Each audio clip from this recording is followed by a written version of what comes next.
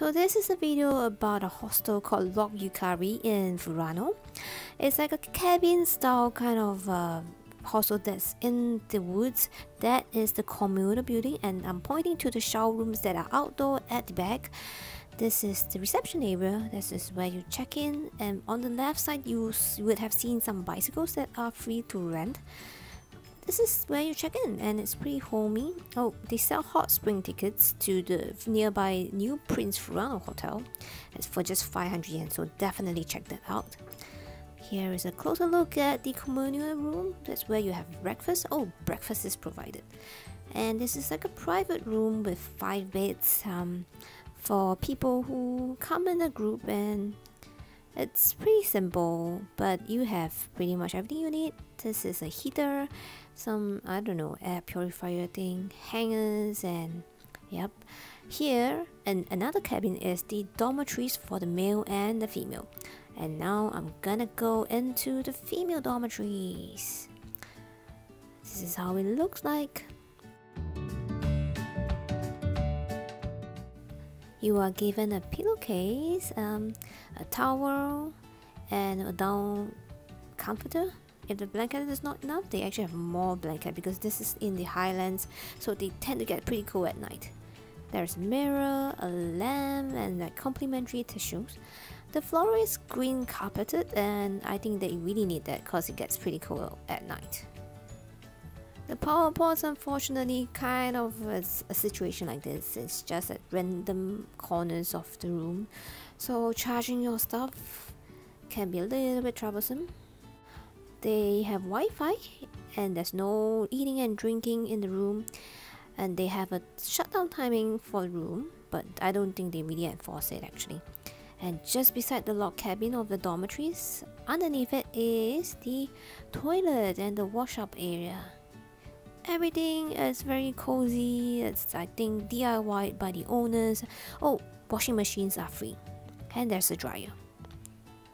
Unfortunately though, the water here has no heater, so it gets really cold when you wash your face and hand. This is the toilet. You go in without your shoes. And this is how it looks like. It's not electrical, it's not heated, so yep.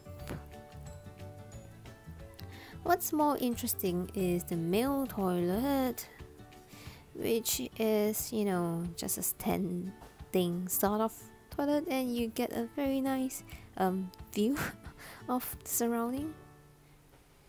Umbrellas for free, I think. Yes, washing machine and dryers are complimentary, and beside it is actually a cafe.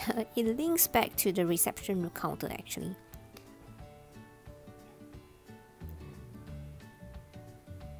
I believe they sell like coffees and teas here, though I've never tried it myself.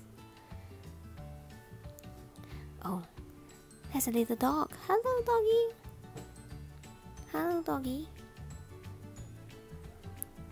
Open the door and you realize there's this neat little mechanical engineering that like closes the door automatically without any battery. This is pure ingenuity. The hostel owners are a pair of elderly couples, and they own pretty much all like the wooden log cabins around here, so there is a lot of private rooms that you can book if you're interested. I did manage to get a video of the shower rooms.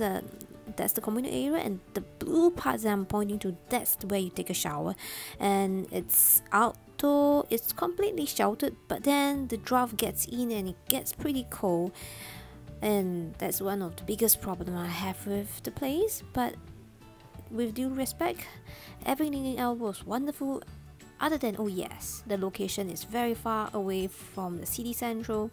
It has uphill climbs almost all the way, and it's maybe not so recommended for people who are not physically fit and don't drive. But if you drive, you come with your family and you drive, then I think this is a very nice place to be because it's affordable, it offers privacy, and it's very quiet.